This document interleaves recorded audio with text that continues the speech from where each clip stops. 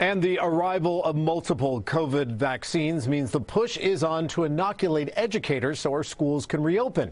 But as NBC4's Beverly White reports for us tonight, for the nation's second largest school system, getting back on campus means more than just getting shots in the arms.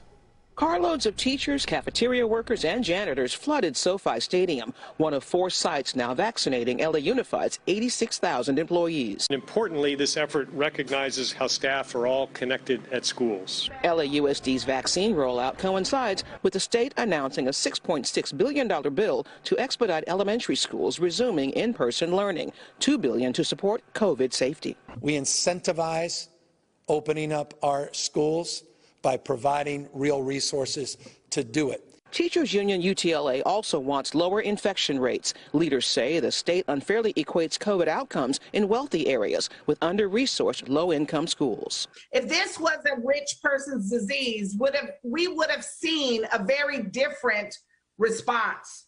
We would not have the high rate of infections and deaths.